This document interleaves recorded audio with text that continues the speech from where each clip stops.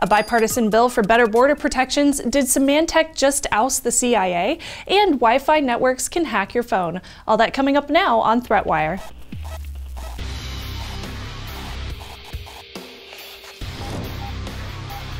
Greetings, I'm Shannon Morse, and this is ThreatWire for April 11, 2017, your summary of the threats to our security, privacy, and internet freedom. If you have not checked out our Patreon yet, please do so. We have lots that we want to do for the show, but we can't do it without your support. My next goal is to add a monthly Q&A exclusively for all of our patrons, and we are going to upgrade our ThreatWire set. Patreon.com/ThreatWire is the place to support ThreatWire, and the link is in the show notes. On to our first story. In the U.S., a warrant is needed to search your electronic devices. But if you are crossing through the U.S. Customs and Border Protection, those rights are basically null and void because Customs and Border Control basically have the right to search and seize your device without warrant, detain you, and possibly deport you. In recent months, there have been reports of border agents asking for social network passwords, as well as unwarranted searches of a NASA-owned phone belonging to a U.S. citizen. Some senators want to change that by introducing a bill to the House and Senate that basically puts the same regulations on border control. They would need to get a warrant and probable cause to be able to search your electronic devices. This would only apply to legal U.S. residents, though, traveling back into the U.S. Senator Ron Wyden, a Democrat of Oregon, and Senator Rand Paul, a Republican of Kentucky, introduced the bill together, summarizing that it is, quote, to ensure the digital contents of electronic equipment and online accounts belonging to or in the possession of U.S. state persons entering or exiting the United States are adequately protected at the border and for other purposes. And they labeled it the Protecting Data at the Border Act. What a cute name. The bill speaks to searches being unreasonable under the Fourth Amendment and includes fingerprint or biometrics as access credentials that a citizen can deny to hand over to an agent. It also states a cutoff time of 4 hours for delaying entry to a U.S. citizen. This bill would not change the warrantless search for tourists, visitors, or foreign citizens visiting the United States. Even more from WikiLeaks Vault 7 this week. On Friday, they leaked 27 documents, some of those hundreds of pages long, codenamed Grasshopper, which is, according to WikiLeaks, a platform used to build customized malware payloads for Microsoft Windows operating systems. Grasshopper provides flexible customizations for malware so a CIA agent can build the software to work a certain way depending on their target.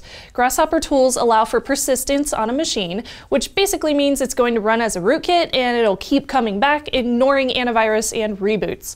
The tool can include encryption and allows for personal security product avoidance, so it's not detected by that antivirus software.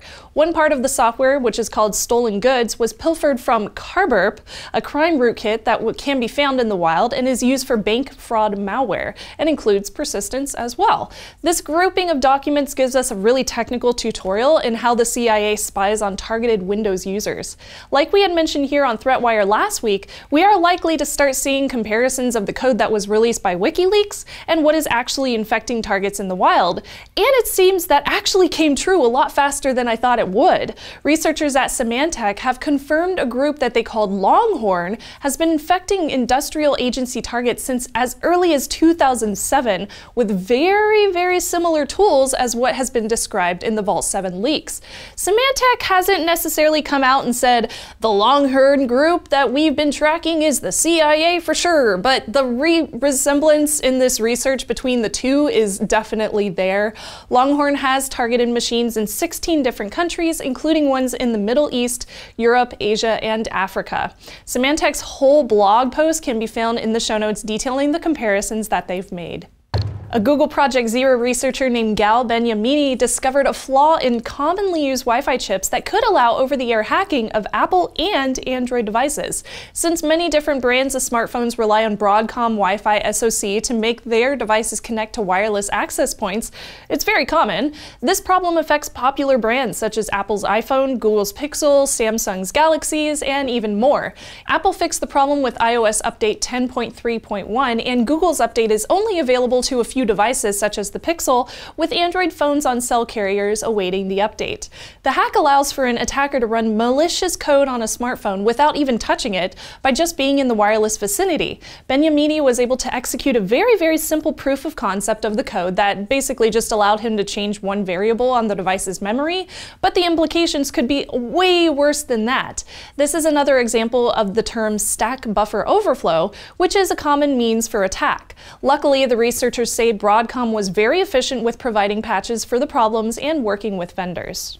Thanks again to all the fine people who contribute to patreon.com/threatwire. If you can spare a bit of change, any little bit helps us keep the show completely independent and ad-free. We now have an audio-only RSS feed, extra content, and early access for our patrons, so definitely check out all those perks. We might even feature your fur baby in an upcoming episode like the brand new Chloe. Hello, Chloe. You are adorable. I want to pet you. Can't donate? You can also hit up the subscribe button, or you can share this episode on your favorite social media page. Use the hashtag ThreatWire so that we can see it, and we might even retweet you. So yay, awesome perk. With that, I am Shannon Morse, and I will see you on the internet.